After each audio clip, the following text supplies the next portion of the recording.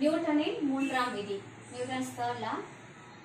இது ரொம்ப ஃபேமஸான ஒரு விதி, எல்லாருக்கும் தெரிஞ்சதுதான், தெரிஞ்சிருக்கும் ஜெனரலா. ஒவ்வொரு விசைக்கும் சமமான எதிர் விசை உண்டு. For every action there is an equal and opposite reaction.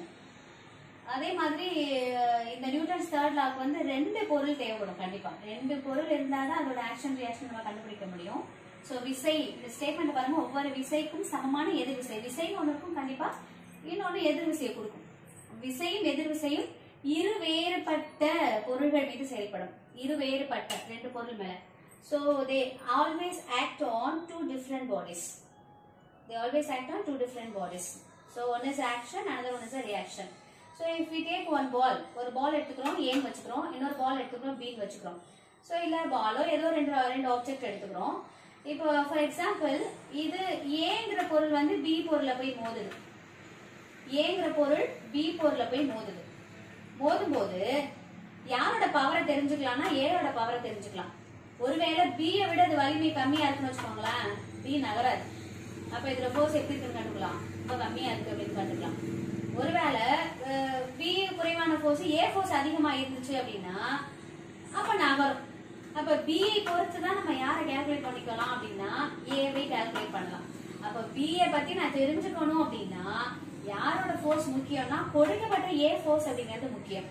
அப்போ இதோட ஃபோர்ஸ் எஃப்பி அப்படின்னு எடுத்துட்டோம்னாக்க இதுக்கு ஆப்போசிட் டைரக்ஷன் தானே ஃபோர்ஸ் வந்தது, ஏவோட ஃபோர்ஸ். அதனால மைனஸ் எஃப்ஏ. அப்போ ஒவ்வொரு இது விசை அப்படின்னா இது எதிர் விசை. அவ்வளவுதான். இதுதான் நியூட்டனோட மூன்றாம் விதி. இதுக்கு நம்ம நிறைய எக்ஸாம்பிள் சொல்லலாம்.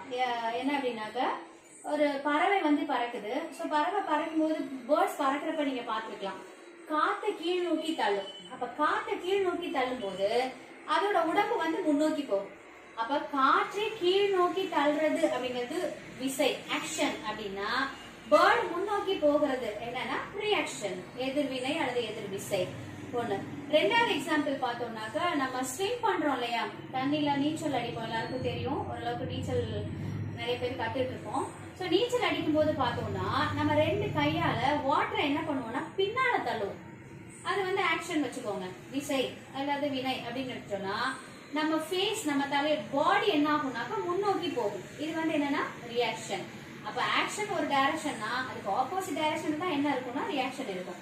அடுத்து இன்னொரு எக்ஸாம்பிள் பார்த்தோம் அப்படின்னாக்க, இப்ப ஒரு கன் எடுத்துக்கிட்டோம் அப்படின்னாக்க அதுல இருந்து புல்லட் ரிலீஸ் ஆகுது.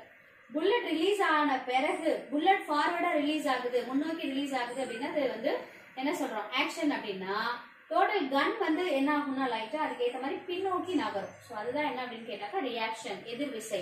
அப்ப விசை எதிர் விசை ஒன்னு எப்படி இருக்கும் அப்படின்னா விசை பிளஸ்ல இருந்துச்சுன்னா எதிர் விசை எப்படி இருக்குன்னா மைனஸ். நிறைய எக்ஸாம்பிள்ஸ் இந்த மாதிரி